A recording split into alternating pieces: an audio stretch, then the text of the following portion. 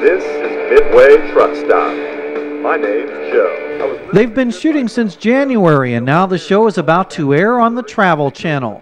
Truck Stop Missouri shows how more than 1 million truckers, tourists, and locals swing through the Midway Truck Stop every year.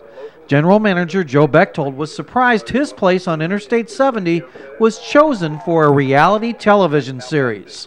I wouldn't have believed that it would have gotten to this point, but yeah, they say that if it gets good ratings, that they have us locked up for multiple seasons after that, which is that's kind of putting the cart before the horse. Joe started a new eating challenge called the Big 70 for his new program. Got a big 70.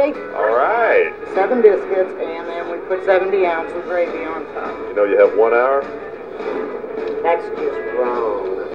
Travel Channel producers were looking for the most unique truck stop in America.